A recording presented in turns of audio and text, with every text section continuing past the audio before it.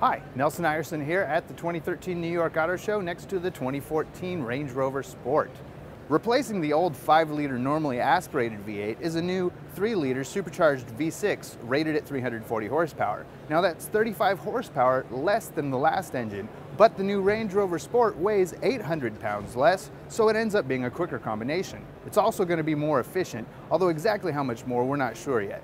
On the whole, this new Range Rover Sport seems to be much more focused and much more in line with the latest products from Range Rover and from Land Rover in general.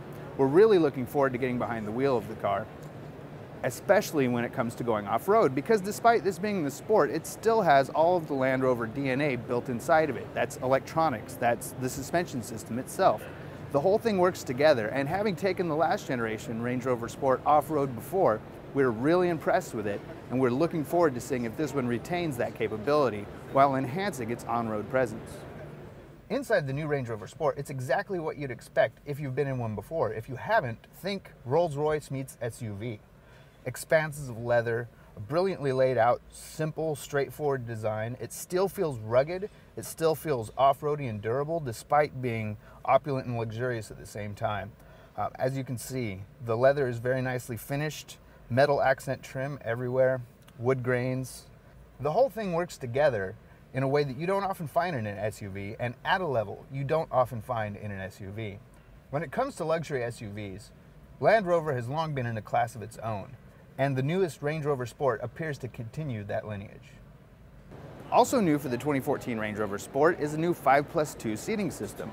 That gives you 5 normal seats as always, plus 2 additional seats for occasional use, as Range Rover describes it.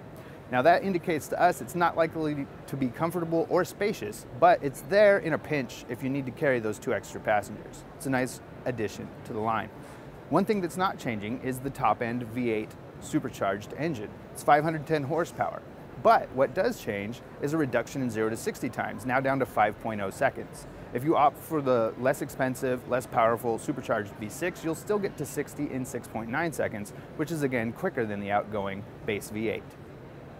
For the full details, be sure to read our preview and our live photos post direct from the New York Auto Show about the new 2014 Range Rover Sport. And look forward later this year for a good first drive report, giving you all the impressions about the capabilities on-road and off-road, features, and all of the new elements that go into the Range Rover Sport's design.